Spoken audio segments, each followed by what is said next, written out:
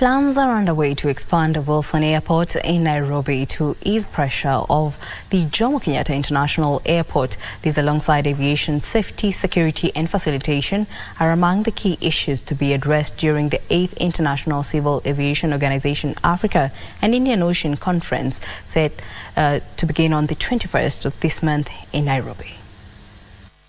Wilson Airport is one of the busiest airports in East and Central Africa, as it accounts for 90% of total domestic flights and 10% of international flights. Despite the rosy numbers, Wilson Airport has only 2 runways.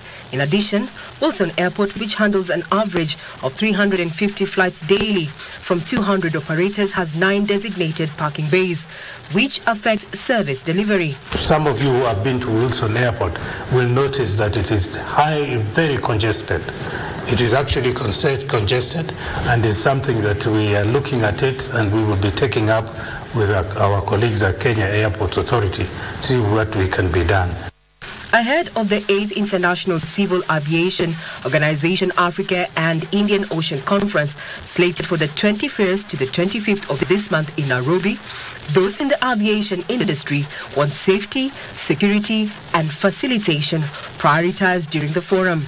We do have far too many operators in Kenya, and this speaks to the regulations we have. But we are looking at these things. There are quite a number of things that were left to drift, and with the engagement with the stakeholders, we will be able to address that as a board.